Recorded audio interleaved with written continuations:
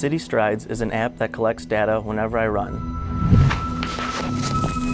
It tracks every piece of every road I run on. After today, I've officially ran on every street in Freeland, every street in Tidwawasee Township. I am incredibly proud of this recent accomplishment for both personal and professional reasons. So many realtors love to claim they are your neighborhood realtor, and I can't blame them. It's easy to say that when you live in a great community. But what does that mean? They know good restaurants? So does Google. They know what schools are there?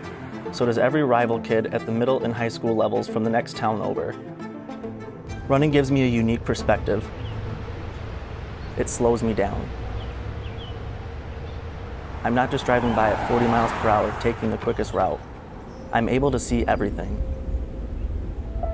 I'm able to surprise community members in the Maple Grove subdivision by telling them before sunrise, the herd of deer that usually are in the fields on Milky walk right down Rockcrest Drive, in and out of yards as they graze. Some homeowners aren't even aware. I slowly plod my way through rainstorms, knowing exactly what yards collect the most water and what sidewalks become ponds to soak my feet in. I know all the dogs in the neighborhoods, the husky and shepherd tied up off of Alex Court that love to let out a single bark just to let me know they see me, the Great Danes on South River who always make me run just a little faster even though I know they won't pass the tree line when they sprint to me barking, especially the little Boston Terrier who I seem to find roaming the streets monthly in the Falcon Crest subdivision and help him back to his loving family every time. I see the neighbors who act more like family on Leduc Road, the farmers working hard on Vassold as I pass by, or seeing kids struggle to pick their ice cream flavors as I run by Twisters in the evening. All summer and winter long, I'll run. I'll run and I'll see and learn things about your neighborhood you may never notice. During fall and spring, I'll run a second time each day also, with the youth of the community as I coach the cross-country and track teams at Freeland Middle School. I can tell you the future of Freeland is in good hands with them.